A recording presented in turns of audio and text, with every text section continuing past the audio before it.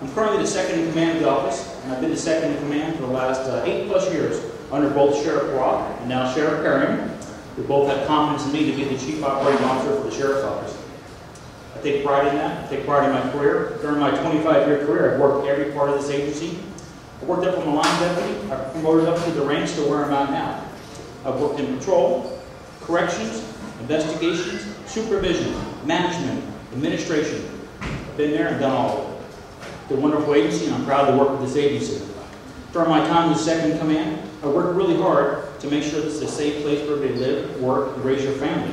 For the last 8 years I've been in command, crime has gone down. Crime has gone down this past year, 8.1%. I'm proud of that. That's in due large part of the hard work of the men and women in the Sheriff's Office, but also the command staff who make those decisions and lead the agency, myself and the Sheriff and Sheriff Roth prior to that. We pride ourselves in fiscal responsibility. When we saw the economic crash occurring, myself and Sheriff Roth his last year, and myself and Sheriff Perrin, we worked very hard to be proactive, be part of the solution, not the problem, when it came to the economy. We were the first one stepping forward to start making cuts before anybody else.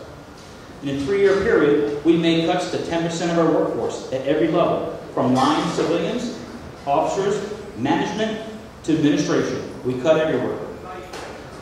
While making those cuts, right now in this year, 2012, your budget is $900,000 less than it was in 2006. We made difficult decisions on personnel, taking marine units off the water, keeping cars on the road longer. Okay, wrap it up. Okay. I'm proud of this agency and the men and women. I'm proud of the work I've done to make it where it is today. I want to continue on. I'm Rick Ramsay. I'm running for sheriff. I'm committed to the keys, and I'm committed to you. Thank you for being here, everybody.